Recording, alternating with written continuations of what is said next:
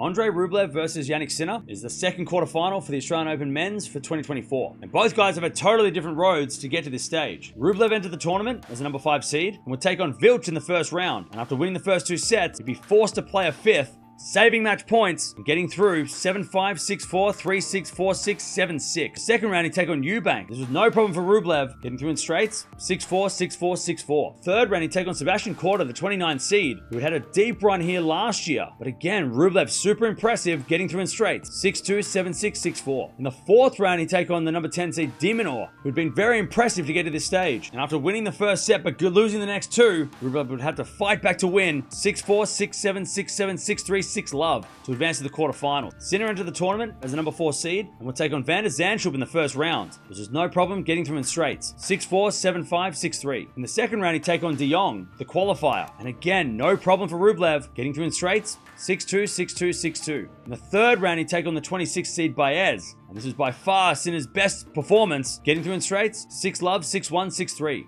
In the fourth round, he'd take on the number 15 seed Khachanov, who had a lot of experience in Grand Slam matches, but Sinner was way too good, getting through in straights, 6-4, 7-5, 6-3, to advance to the quarterfinals. These guys have played 6 times before, with Sinner leading the head-to-head 4-2, including winning both their matches from last year in straight sets, and in fact, the only 2 wins that Rublev have were through retirement, so really, the 4 matches that they have actually completed, Sinner has won them all, and over the last couple of matches, like I said, Sinner hasn't actually lost the set against Rublev. If Rublev's going to win this one, he needs to get his energy up quick, and he also probably needs to win the first set because he has had 2 really tough matches, especially that Minaur match. Started to cramp at the end, so he needs to really get off to a good start and take it up to Sinner. We saw Khachanov do that really well, serve big, and really be aggressive in Sinner's face. If Sinner's going to win this one, he just needs to keep doing what he's doing. He's not lost a set. There's no need to change the game plan unless Rublev makes him change the game plan. So he just needs to keep going, keep doing what he's doing, serve big, come to the net, use the variety, use the forehand. It's been really effective and really frustrate Rublev as well because we know that the longer the match goes, the harder it's going to be for Rublev. What a fun matchup. You know, a top 10 clash. We probably want most of these top 10 clashes in this stage. They've only ever played once at a slam, but we didn't get to see the entire match at the French Open a few years ago. But I've got to go with Sinner in 4.